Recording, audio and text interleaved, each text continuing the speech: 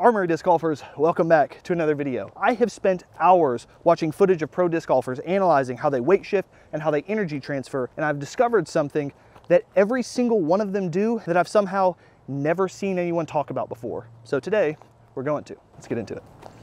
First, we're gonna talk about proper versus improper coil, and then I'm gonna give you the secret sauce that all pros do to make sure they get this right every time. So I'm jumping straight into the third stage of the throw. My X step is on the ground behind me, and I'm ready to get into my coil. And remember, as we're coiling our shoulders as a unit, we're focused on keeping our weight back in this back leg until this front foot hits the ground. So you want your coil to look more like this and less like this, which may look very similar, but the results are drastically different. Now, because you're using an X step or a run up or whatever, there is going to be some momentum this way in your throw. So your coil is going to have a bit of drift forward to it. But even here, my tension and my weight and my energy is in this back leg, not shifted forward into this front leg. If you're landing with a heavy front leg here, there's a couple problems with that, which we'll get into. First off, if you're landing on a loaded front leg and your weight is here, you don't have very much energy left to give the disc from here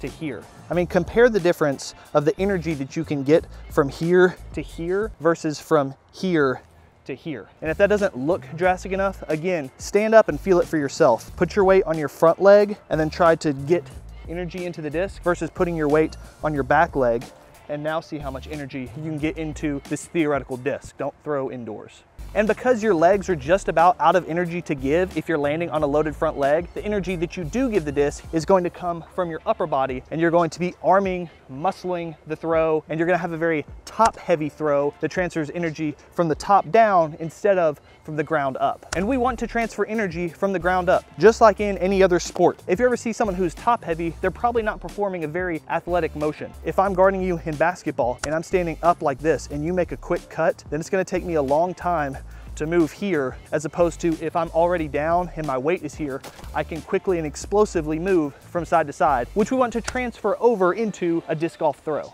I'm gonna show you a couple quick ways to check yourself, and then I'm gonna show you 2 benchmarks that every pro hits to ensure that they're getting proper energy transfer and weight transfer into the disc so that they can throw it well every time. The first way to check yourself is just by feel. It's going to feel drastically different to land on your front leg here versus to land with your weight back coiled on your back leg here. So you're gonna feel the weight on your front leg versus the back leg, and you're going to feel this sort of ground up motion versus this top down motion. The second way to check yourself requires you to record yourself, which I highly recommend. And I'm really excited about this because somehow through my years of researching disc golf form, I've never seen anybody talk about these 2 things. So the first thing to check is that as this front foot lands, you want your front shoulder behind your front knee. You don't want it in line with your front knee, and you definitely don't want it out over your front knee. And if it is, then that's a sign that your weight is too far forward too early. And it's also a sign that you're throwing with a top down energy transfer instead of a ground up energy transfer like you should be. So you want your front shoulder behind this front knee, and you also want your shoulders perpendicular to the target. If you're landing and your shoulders are parallel to the target, then you've energy transferred too early, you've uncoiled too early, and you don't really have much energy left to give the disc. I mean, look at the difference that you get between having your front shoulder in line with your front knee and having your shoulders parallel to the target, instead of having your shoulder behind your front knee and your shoulders perpendicular to the target. And the amount of energy that I can transfer into the disc from here instead of here. Now, these checks are based on shoulder position, but remember, the whole point of this is to have proper weight and energy transfer from your legs up into the disc. You'll find that if your shoulders are perpendicular to the target, but your front shoulder is over this front knee, you can swing your upper body and throw that way, but you're not getting any leg action in there. And if your shoulders are behind your front knee, but you're parallel to the target, now you can give legs, but you don't really have much to give with your upper body here. Getting your shoulders back and coiled through this front foot striking the ground will give you plenty of time and energy to put into the disc, which is going to transfer to farther and more consistent throws. But again, I'm not just going to force you to take my word for it. Let's jump in and see some professionals throwing. Paul McBeth here, who again, like I've mentioned before, is known for being a forward-facing thrower, shoulders turned back perpendicular from the target, shoulder well behind this front knee. And then even into the power pocket, his shoulder obviously is now parallel to the target because he's in the power pocket, but it's still well behind this front knee. Next, I'm going to look at Drew Gibson. I like looking at Drew and Paul because they're not 6'12" with an infinite wingspan like some of these other guys that throw a quarter mile on tour, but they do a great job of utilizing their body, putting themselves in good, powerful positions so that they can still absolutely rip it as well. You see here that his foot has landed, his shoulder is still perpendicular, even more than perpendicular, away from the target still. His shoulder is well behind this front knee, and now he has so much energy potential to get into the disc, which, of course, he absolutely does.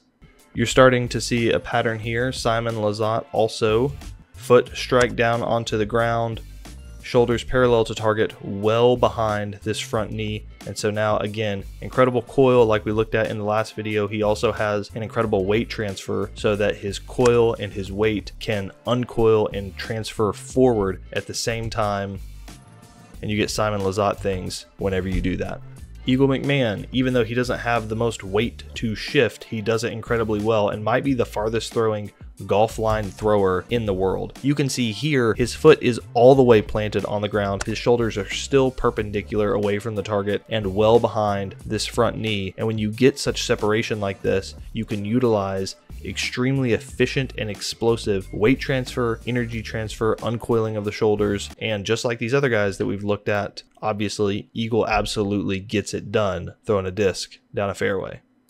And the last one that we'll look at, this is a classic disc golf form check video, and I thought that this one was cool. This is one that I've been staring at a lot recently. You can see every single one of these guys. I even let this video drift a little longer than I wanted. All of their feet are on the ground here, solidly on the ground. I mean, we could even take this back a few frames here, but even with them being on the ground, you see these guys' shoulders well behind their front knee and turned backwards away to varying different degrees, because we're all humans. We're not machines. Your body is built different than Paul McBeth, than Will Schustrick, than Dave Feldberg, than Jeremy Koling. But if all of these people and everyone else that we've looked at get into these same explosive positions of power, then I think that it's probably a good idea for you and I to try to get into these same positions as well. And we can use this as a barometer and a check to make sure that we're keeping our weight back long enough so that then whenever it's time for that weight to go forward, we can do so in an efficient and explosive manner.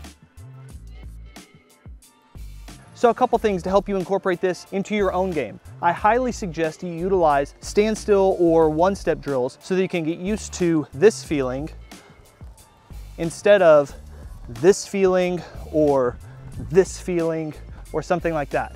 And the second thing is to remember to slow down whenever you're working on new pieces of your form. You're not going to be able to go out into a field and throw full power and get this exactly right. Things are going to get wonky. You need to slow down a little bit. Don't be scared of taking one step back so you can take 2 steps forward. And I hope this does transfer well for you from a screen onto a field and then obviously onto a course. This is a huge piece of the disc golf throw, but it's obviously not the only piece of the disc golf throw. So subscribe, because we're going to be talking about more of them in future videos.